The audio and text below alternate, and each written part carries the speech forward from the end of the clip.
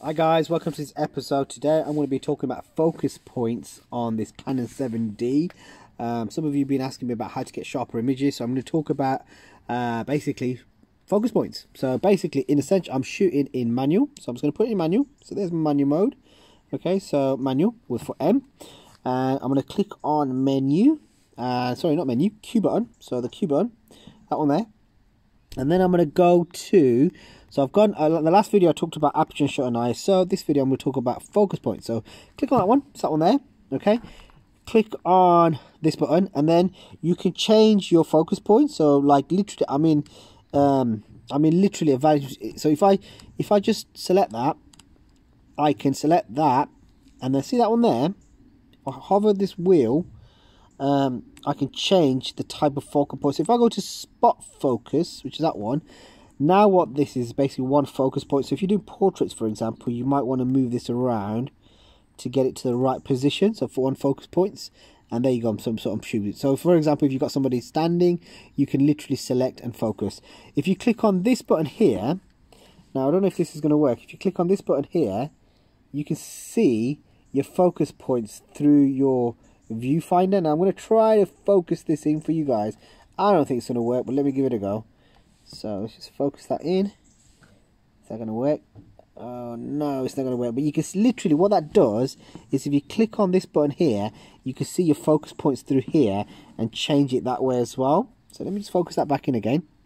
So I'm just shooting this with a smartphone, guys, so bear with me. Again, if I click on my focus point, so if I click on that, again, I can sort of change it like this. I can move, so if I've got a subject standing there, I can select that one. Okay, once you're happy with it, you can go and select a different focus point. And all I did was click on this button, and then just click on that button, and then it takes me back to the main menu, and I can change the type of focus. If I select that one, for example, now I can select a more wider range of focus points. This is useful for if you're doing like group shots, for example, and you want to really sort of capture, you want to make sure a range of elements is in focus. Like for example, if you've got 10 apples in a scene, you want to make sure that all those 10 apples are in focus. Again, click on that, you can move it around to wherever the particular area you want it to focus. And again, if you click on this button here, you can see it through there and do it through the viewfinder. I do that quite a lot, Teacher. I don't sort of look at my sort of LCD screen and do it either touch screen. I tend to just click on this and look through there, and unfortunately I can't, you know, my camera's not really focusing into that, so I can't show you. But essentially, if you click on that, it'll do that. Again, Q button, click on that again. Let me just focus in a little bit more again. There we go. Sorry guys. And again, if I go to my focus points, and I can again move these around with this dial here, and when you want to select it, so if I select that, click on this button, and now it'll turn darker blue. It's selecting. If you want to change it, change the focus points, just basically do that. Click on the Q, click on this middle button, and again, so that one there basically is selecting all. The camera's going to do automatically, so it's going to automatically select 19 focus points on this particular camera. So this camera's got not that many focus points. It's only got 19 focus points. You know, nowadays with, you know, new cameras like the Sony A7R and Canon 5D Mark IV got like so many focus points, and this model hasn't got that many. So it's okay.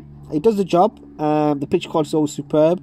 So as long as you use these focus points in a creative way, and you manage to sort of kind of get in between it, in and out, then it shouldn't be any problem. Thanks for watching, guys. Please subscribe. Press the bell. I am trying to hit my 10,000. So, you know, please do try to subscribe and get all your mates to subscribe as well, because I'm almost there. Thanks a lot, guys. Bye.